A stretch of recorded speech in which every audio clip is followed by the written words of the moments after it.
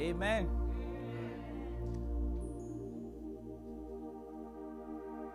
Let's have a short moment of prayer before we begin. I'll put you in front of my melody. You are all that matters. You are all that matters. I'll make room for two. You and I, Jesus. You are all that matters. You are all that matters. Oh, oh. You are all that matters. Oh, oh. You are all that matters. Oh, you are all that matters. Oh, you are all that matters. Oh, you are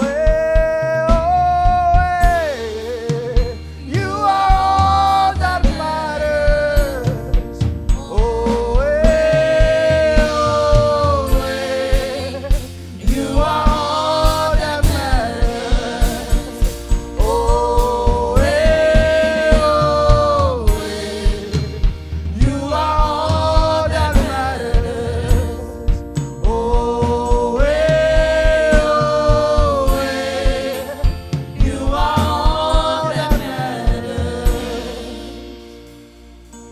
King Jesus, you are all that matters. And as your children are gathered today to hear from you, Father Lord, we pray that you speak, oh God. Speak your true word. Speak your truth unto us, oh God. Let it not be my thought. I'm just a mere sinner, oh God, but I pray that you use me just as you used that Samaritan woman to preach unto the Samaritans. Tell them, come and see, Father Lord. Speak through me this morning and bring souls unto you. In the mighty name of Jesus we have prayed. Amen. Thank you, choir. Amen. It is always a pleasure to share the word of God with you. And I salute all our members who are here. God bless you all for making it. And those who are not here, those who are watching us online, those who have traveled, our senior pastor, we miss you. We love you.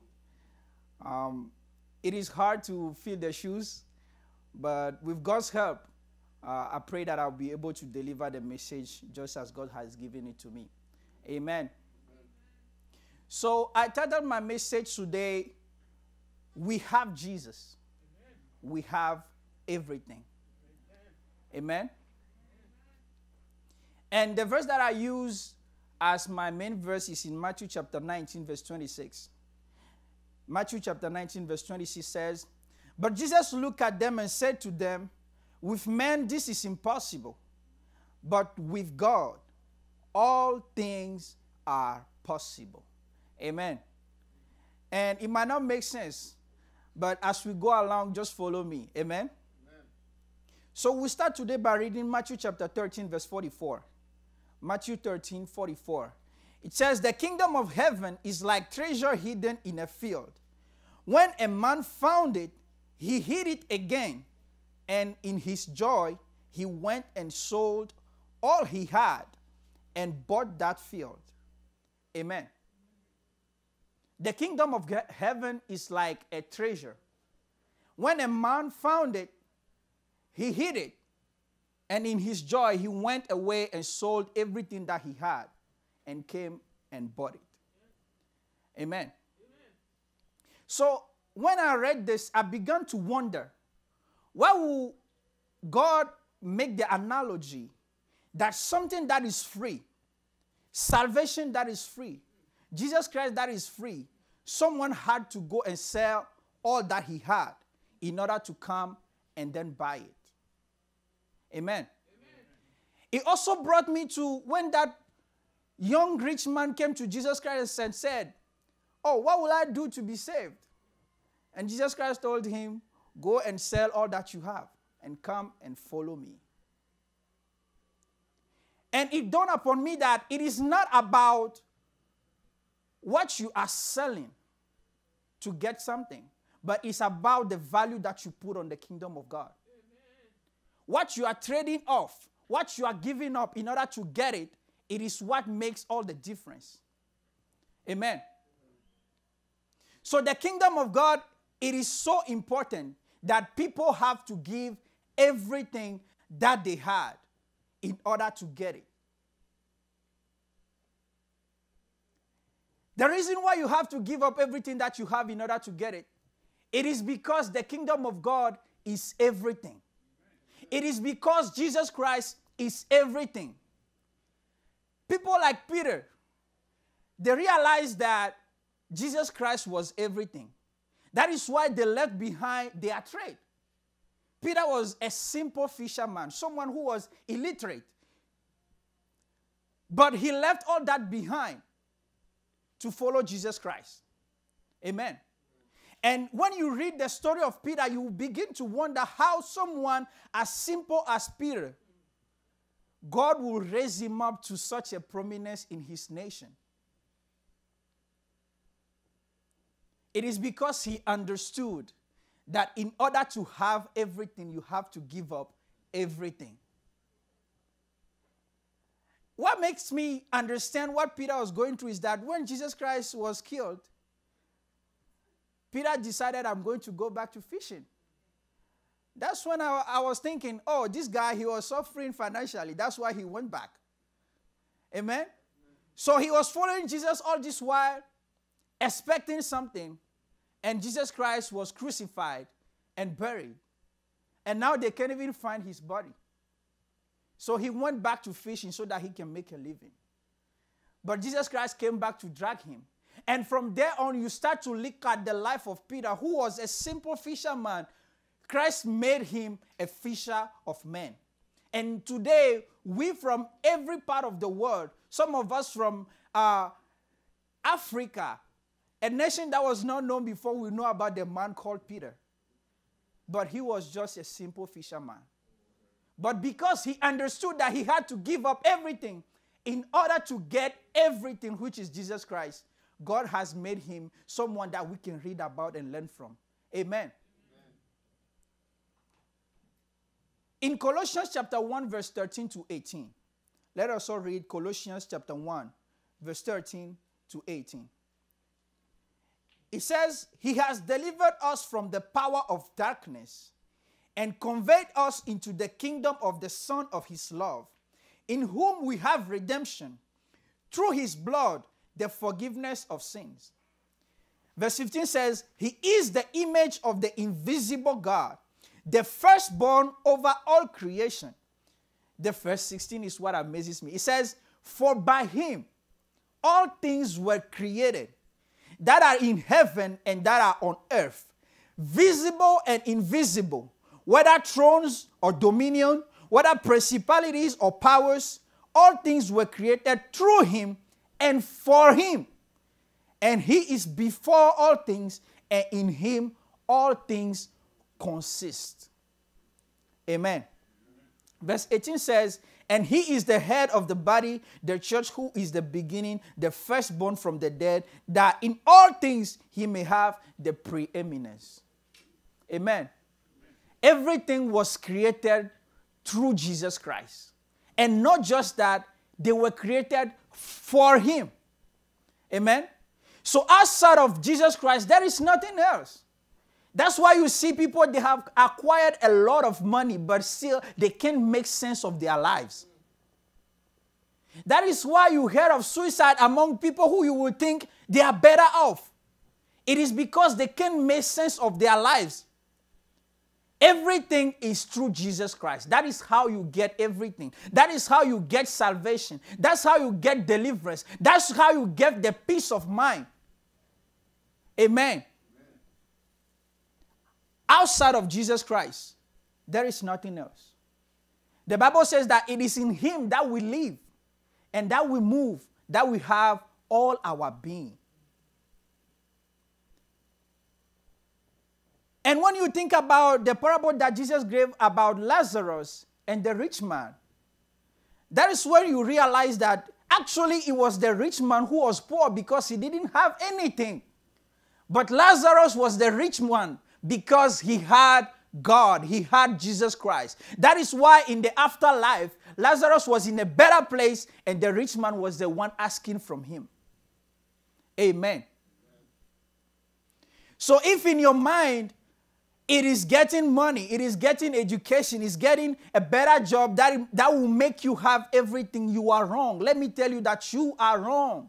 Because it doesn't just end there. It doesn't just end the day you die and the inheritance that you leave for your children. It doesn't end there.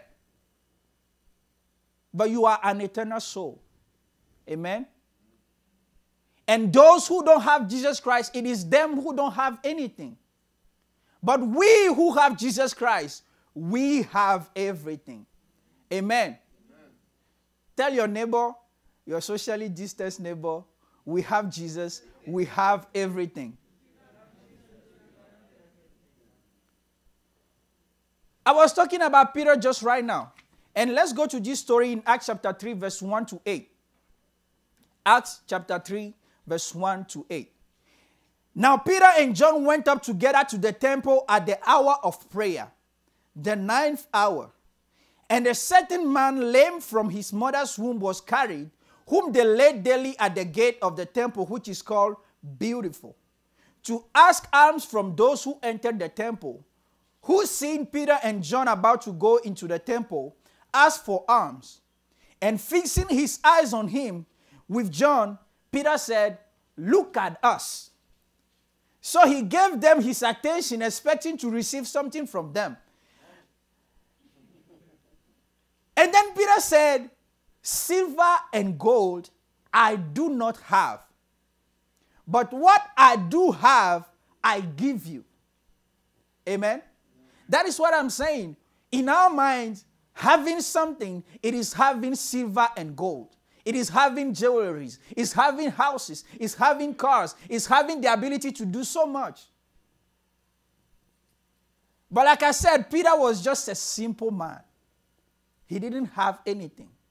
But because he had Jesus Christ, he had everything.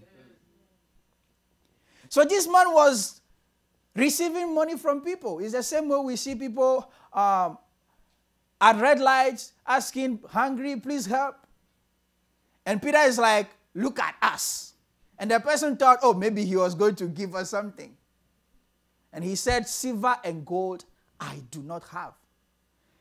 If I was that lame man, I would be like, "You don't have anything." He said, "Then why are you asking me to look at you?" And that's how our society is. We don't look at people who don't have anything. If you are broke, nobody listens to you. But let me tell you, if you have Jesus and you are broke, you have everything. Amen. Amen. So Peter told him, "Silver and gold I do not have, but what I do have, I give you." And probably he was expecting something different than gold and silver, something maybe valuable, maybe clothes, maybe something that I can sell to earn money. But all Peter had was a powerful name. Amen. He said, "In the name of Jesus Christ of Nazareth, rise up and walk." This man thought he needed money. He thought he needed gold and silver. But what he didn't know he needed was to be able to walk. Amen. But the powerful thing about the name of Jesus, the powerful thing about the man Jesus that we have, the powerful thing about the God that we have is that with that only name, you can cash in any check. Amen? Amen? At times, it is for healing. At times, it's for deliverance. At times, it's for salvation. But it is that only one tool that we have. That at the mention of the name of Jesus Christ, every knee shall bow and every tongue shall confess that Jesus Christ is Lord. So whatever situation you are facing, if you have the name of Jesus Christ, you have everything you need. People use this expression that, Oh, he's a jack of all trades, but master of none. Amen? And usually when human beings create things, and it is a tool that has multiple use, it can't effectively work on any task. Amen? Example, if you take a doctor, a general doctor can touch up everything, right? But at some point, he will tell you, you need to see a specialist. Amen? But our Jesus Christ that we have, the God that we worship, is a jack of all trade and master of all. Amen? Every situation you apply the name of Jesus to, there is always a result if you have the faith.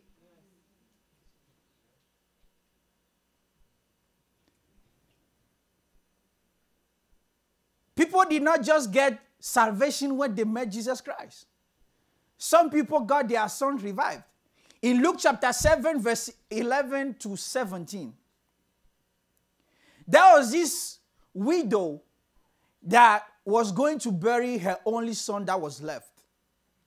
And the people around her were just crying with her. Oh, sorry, he's gone.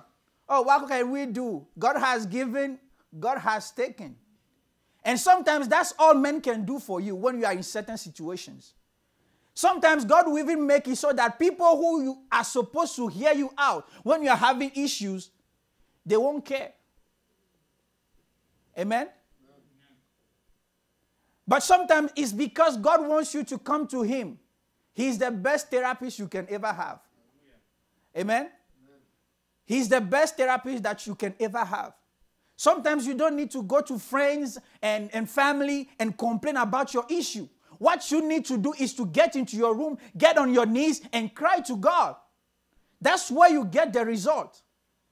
So this woman, she was going, and she was crying because she was a widow, the Bible said. So the husband died, and the only son is also dead now. In our culture, it is said that parents do not bury their children. It is the children that bury their parents. But now this woman is supposed to be alone and bury her son. But thankful to God that someone was alive and going around the earth at that time whose name was called Jesus. And when Jesus came and met these people, he touched the bier. And the people who were carrying the son stopped.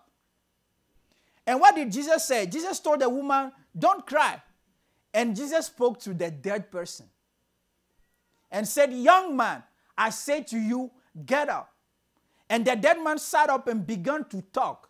And Jesus gave him back to his mother. Amen?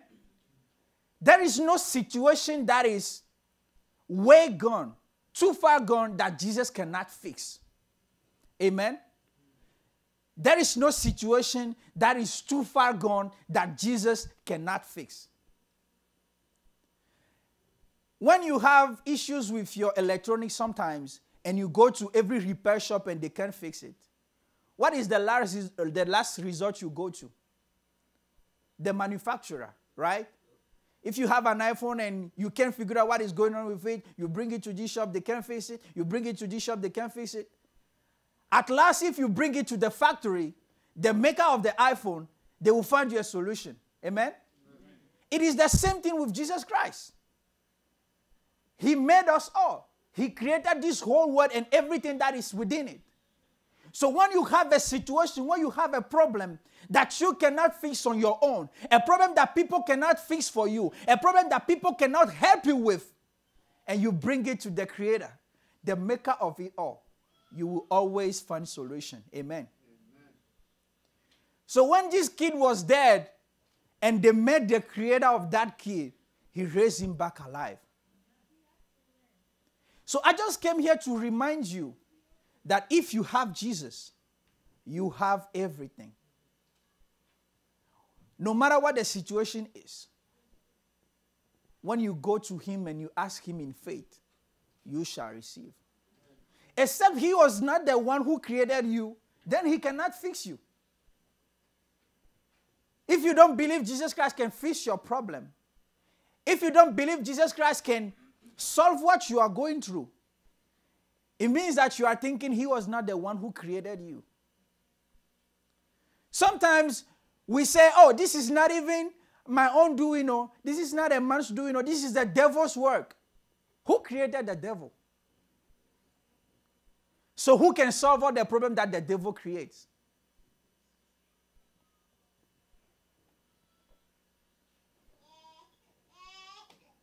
Like I said, he is the jack of all trade and the master of all.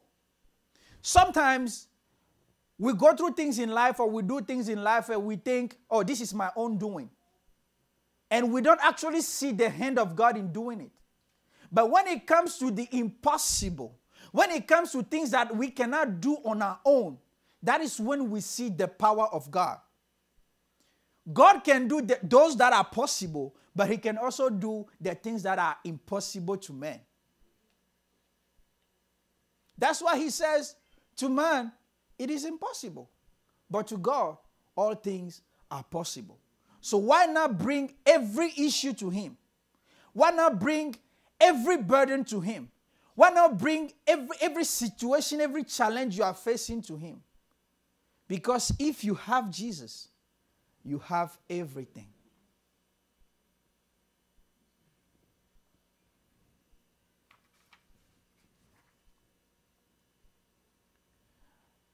Joshua in the Old Testament, he was fighting a battle. And he had the upper hand. But the sun was going down. So he thought, if we leave this battle into the night, we might not win, or this battle might drag on. So he called out to the God Almighty, the creator of the heaven and the earth, the one who created the sun. He called out to him and said, God, let the sun stand still until I finish what I'm doing. We have a God who has a track record of bending the rules in favor of his own people. God created the sun to rise up in the morning and to go down at night. But when Joshua called out to him and said, God, I need you to make the sun stand still, God made it happen. So what makes you think that the situation you are in, God cannot bend the rules for you? If you have Jesus, you have everything. At the wedding in Cana, these people were out of wine. And in some cultures around the world, it will be very shameful for people to come to your event, your wedding, your baby shower, your whatever it is that they came to. And they ran out of food. So some people didn't get to eat, and the food is finished. And chemistry will tell us you cannot have wine just from water.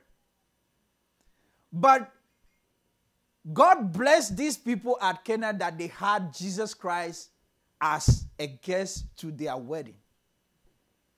So he asked them, just pour water into those containers. And he turned the water into wine. So he took away their shame in that situation. Sometimes you have to get into a desperate situation where you feel like you don't have any power for you to be able to recognize who can take you, who can make you, who can help you, who can lift you up out of that situation. Amen. That is why when we encounter situations where we feel desperate, when it feels impossible, it is not the time to give up. It is actually the time that God is making an opportunity. God is giving an opening. God is opening the door to be able to do something in your lives. So when you are facing adversity, when you are facing difficulties in life, it is just an opportunity for God to do something. Amen? A singer called him impossibility specialist. Amen? God specializes in impossibilities. The things that men say it cannot happen, it cannot be done. That is what God does. They will tell you, oh, when you are over 45, you cannot have a child anymore. Or Oh, the pregnancy will be hard. You are risking to lose your lives. This and that.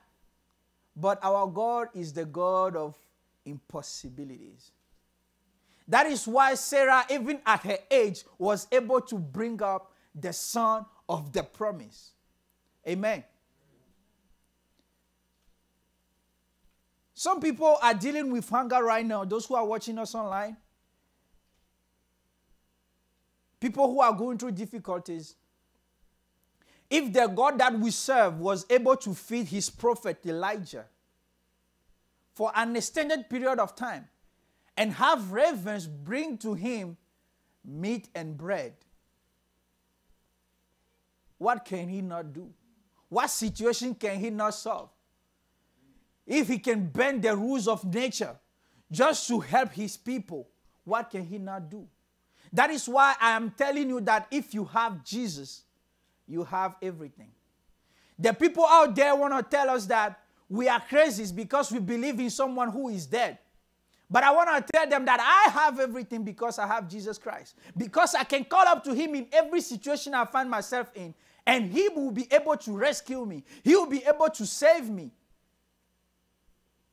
When people get diagnosed with cancer, they tell them, oh, this is the prognosis. We are going to try this, we are going to try that, but you have to hope to God that it works. But we have heard testimonies of people who were diagnosed with cancer at first. And then they went back and they came back and said, yeah, it has disappeared. Who do you think does those things? It's definitely not your body. It's definitely not the medicines you are receiving.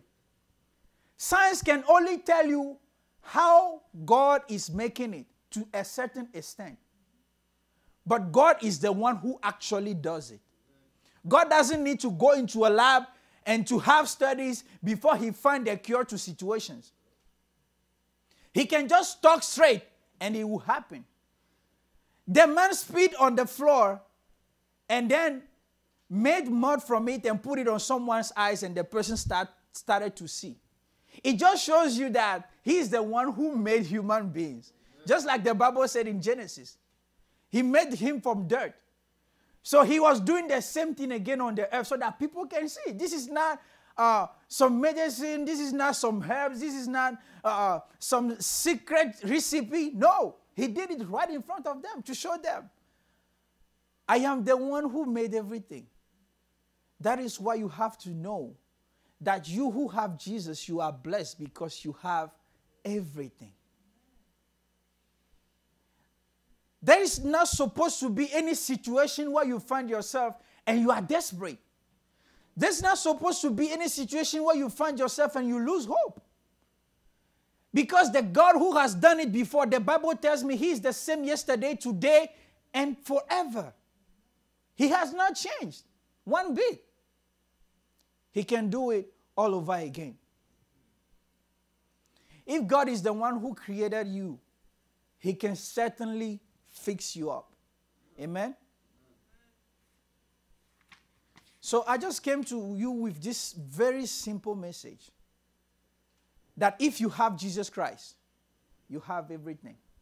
Sometimes everything might not be the physical things you are thinking about. Sometimes everything might not be having the financial security that you think you deserve. Sometimes everything might not be being in the position that you think you have to be in. Sometimes having everything just means that your soul will be saved no matter what. That is why Job, in his book, the chapter 19, verse 26, he says that, and after my skin has been destroyed, yet in my flesh I shall see God. So at the end of the day, if you have Jesus Christ, and you did not attain the position that you wanted to have in life, it is not the end of it. There is a second leg. There is extra time. And that is where us who have Jesus and have trusted in him from the beginning and have held on to our faith, that's where we get our reward. And the people who are running around today saying there is no God, oh, those people who believe in Jesus Christ are crazies. That's when they will also get their reward. And they will come to the understanding that they did not have anything on this earth. We were the one who have everything. So just be encouraged in your situation today.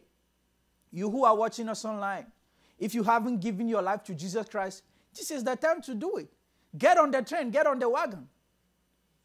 Because we that have Jesus Christ, we have everything. And I'm challenging everyone out there who thinks that Jesus Christ is not real to experience him.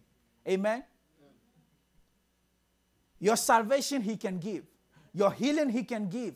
Deliverance he can give. Everything that you need he can give. Because he is the creator of everything. And I end up with the verse that I started with in Matthew chapter 19, verse 26, that says, with men, it is impossible. But with God, all things are possible. God bless you all.